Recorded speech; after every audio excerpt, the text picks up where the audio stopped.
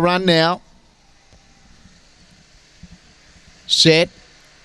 They're away, and beginning well here was Morford Heights, but now Transfix burns it off and runs to the lead. Free the Genie was railing up, getting into the early action.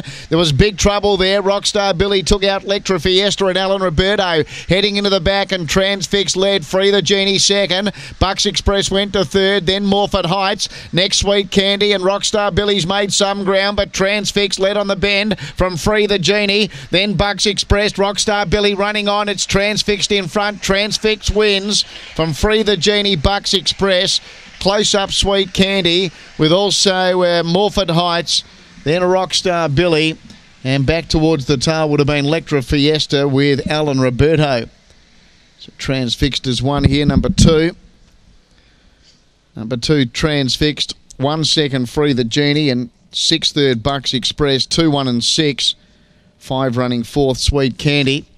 30.52 the gallop. Winner here, number 2, Transfixed at big odds. Paid 22.30. Paid better elsewhere. 26 and 33 on the other totes by Nolan out of Price Increased. Ray Barkler, the trainer for Mark McIntosh.